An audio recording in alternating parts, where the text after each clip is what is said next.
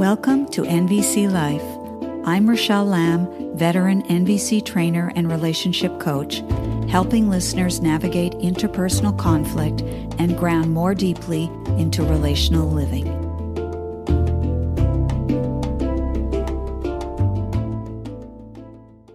Greetings, fellow humans. Today, I explore modern culture's obsession with comfort, including its relatives, ease, convenience, and efficiency.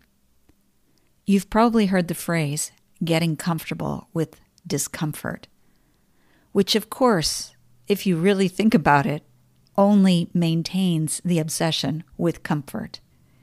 In the context of nonviolent communication, ease and comfort almost always end up on the needs list that I ask people to generate in my trainings and workshops. So it would be fair to say that comfort is so ubiquitous that we consider it a need, a necessity, an essential that we can't do without. So I'd like to explore the need we so often claim to have in the modern world for comfort, ease, convenience, and efficiency. I'm going to read a passage from the book The Continuum Concept, Allowing Human Nature to Work Successfully, written by Jean Liedloff. This is one of my all-time favorite books, and some listeners might recall that I've made reference to it in an earlier episode. I consider myself blessed to have discovered this book in 1987 while I was pregnant with my first child. It hugely influenced me and continues to do so to this day. During the 1950s and 60s, Jean Liedloff made a series of expeditions to the Venezuelan rainforest and spent several years living with the Yaqana people. Her book, which is based on informal observations while living with these people, was first published in 1974 as The Continuum Concept. A biography written about Jean Liedloff titled Jungle Jean says this: Jean's insight and original thinking moved readers across the globe, including John Lennon, who found in her book deeply comforting home truths. With a global following and zealous readership, The Continuum Concept has been a quiet bestseller that has been translated into 20 languages and is now headed for its 18th printing in English. Countless parents the world over have said words to the effect of, "When I read The Continuum Concept, I threw all the other parenting manuals away." To me, Liedloff's book is probably the one book on my overcrowded bookshelf that I would refuse to part with. It's that important. Okay, so I'm reading from chapter 1 here, How My Ideas Were So Radically Changed. Jean has already spent time in the Amazon. She's traveled there with 2 Italian men who will be referenced in the piece that I'm about to read. As I read this, please consider the idea of comfort, where you inherited your ideas about it, how it directs your thinking, your biases, your choices. Okay, so consider that. Here goes. After 7.5 months, I had a far more detailed view of the jungle's rightness. I had seen the Torapan Indians, not just the 2 we had hired, but whole clans, families at home in their huts, traveling in groups, hunting, living the life of a species in its habitat, without outside support of any consequence except for the machete and the steel axe in place of their original stone one. They were the happiest people I had seen anywhere, but I hardly noticed it then. They were so different from us, smaller, less muscular, yet able to carry heavier loads much greater distances than the best of us. I did not so much as wonder why. They thought in other patterns. To get to Paracapa, one of us would ask, "Shall we go upriver by canoe or march overland?" And an Indian would answer, "Yes." I seldom had a clear sense that they were of the same species as ourselves, though of course, if asked, I should have said so without hesitation. The children were uniformly well-behaved, never fought, were never punished, always obeyed happily and instantly. The deprecation, "boys will be boys," did not apply to them, but I never asked myself why.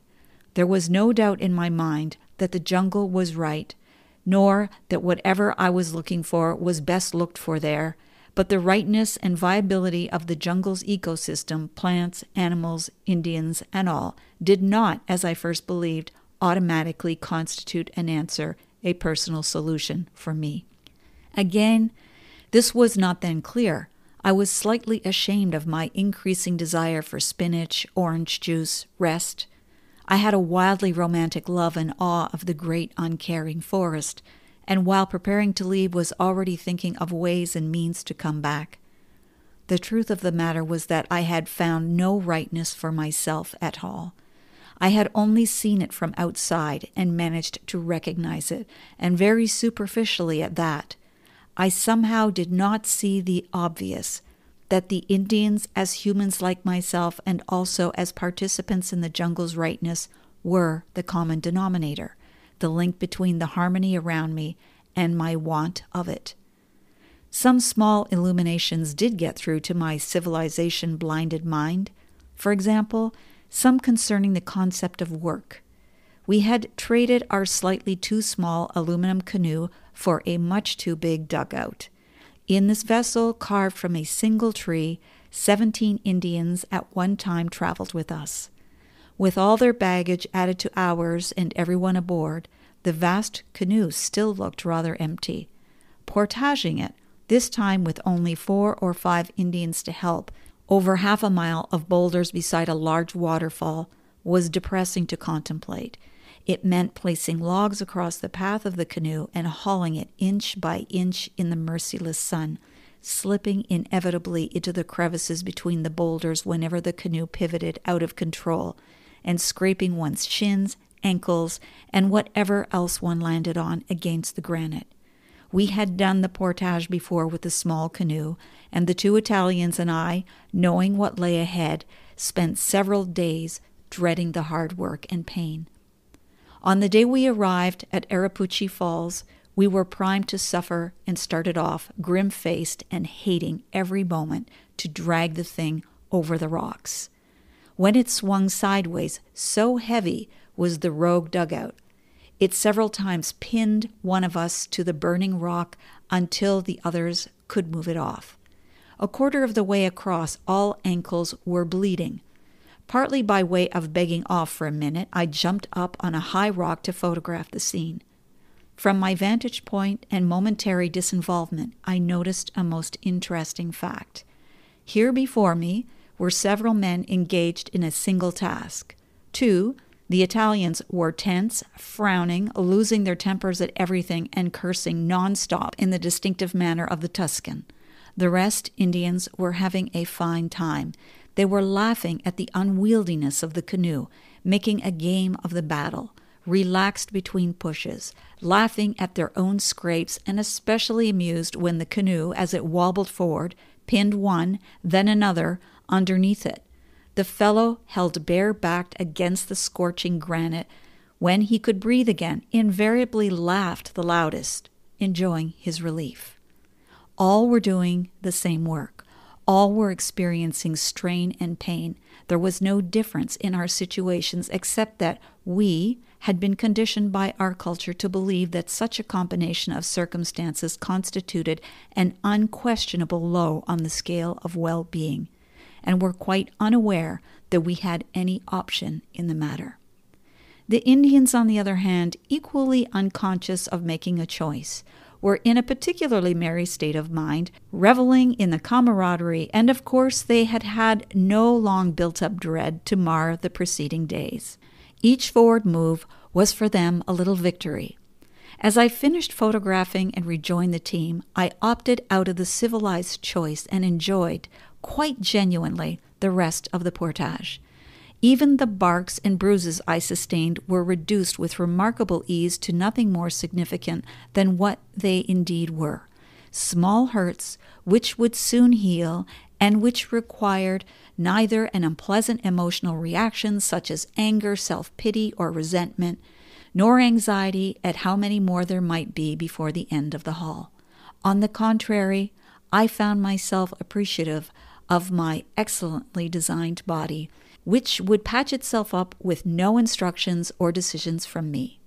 But soon my sense of emancipation gave way to the tyranny of habit, to the great weight of cultural conditioning that only a sustained conscious effort can countermand. I did not make the necessary effort and therefore came away from the expedition without much profit from the revelation. Now, I don't know about you, but I find this passage so eye-opening, so important, so revealing in the context of how our modern world views life. And I'd like to return to the questions I raised at the beginning of this episode. Where did you inherit your ideas about comfort? How does the strong need for comfort, ease, convenience direct your thinking, your biases, your choices? And this question, how does our modern obsession with comfort impact our capacity to be human? I mean, to really be human and to belong to a place and to live in accord with life itself. I'd love to hear your thoughts. Thank you for tuning into NVC Life. For future episodes, be sure to subscribe on iTunes, Spotify, or YouTube. For free resources or to book a private session with me, head over to RachelleLamb.com. Until the next time, stay sane, grateful, and generous.